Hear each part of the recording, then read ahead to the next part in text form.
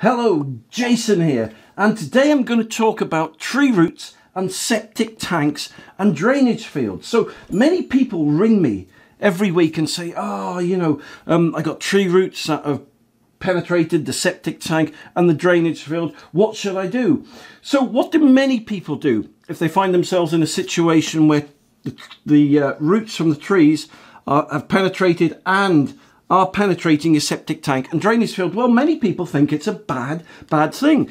And for that reason, they replace the septic tank and soak away and spend thousands doing that. So is that the right thing to do? Well, no, I don't think it is. So let me show you why I think that trees and tree roots are a septic tank and drainage field's best friend.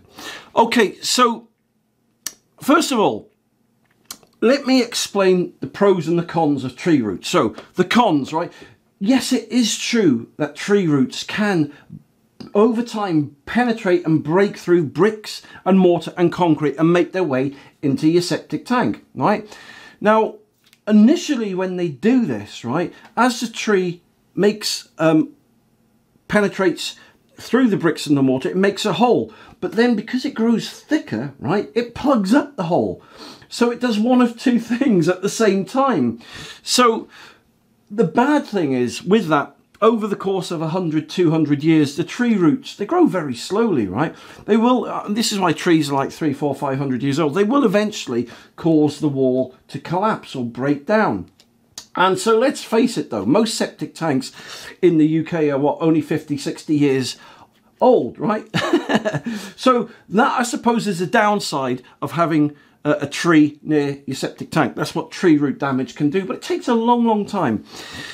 The pros of having trees and tree roots and shrubs near your drainage field, well, let me show you. Trees, like humans, are very thirsty things. Humans drink about 8 litres a day. Now, a tree, right? Trees are very thirsty, right? Thirsty. And they drink anywhere from 10 to 1,000 litres a day. Now just think about that for a second. They drink 1,000 litres of liquid a day. They're very thirsty things, right? So the whole reason the tree's roots, number one, have made their way into your septic tank and your soak away, because they can smell water. It's true in the desert. The scientists don't really know why. They can smell where the water and the oases and things like that are. That's why you get lots of palm trees around oases and stuff. Obviously, the water fertilizes the seeds in the first place, but they can smell water. So they smell where your water is. All right, so when they actually reach their destination, because they're thirsty, they drink all the liquid inside your septic tank and soak away. Now that's a brilliant thing, because number one, it empties your septic tank for you, which means you don't have to spend 200 quid a time getting it emptied. Number two, they suck out not just all the water and the moisture, but all the horrible poo and the wee and the pollution.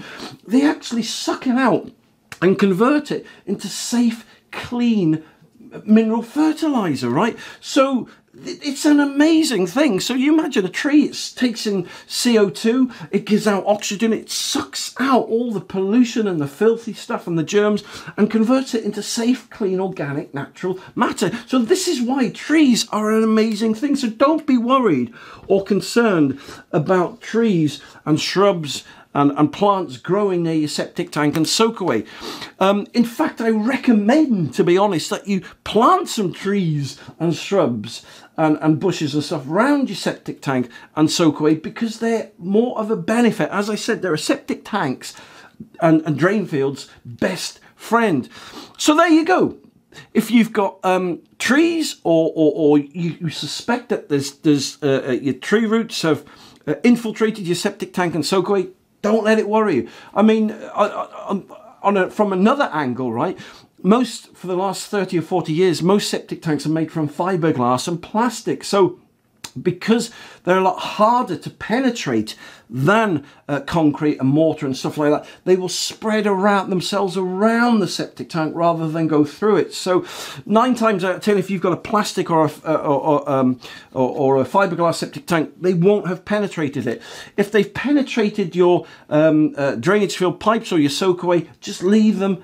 to do their job, and that is to suck all the moisture and filth and debris out of there. In fact, they will keep your drainage field clean. So listen, thank you very much for taking the time to watch this video today. If you'd like to see more videos like this, then just go onto YouTube, right, or Google and type in Septic Tank TV. And there you'll find loads more videos like this, free videos giving you loads of free tips and advice regarding septic tanks and drainage fields. So listen, you stay safe, you take care, and I'll speak to you soon. For more information, just click the link below this video or visit septictank.co.uk for free help and advice.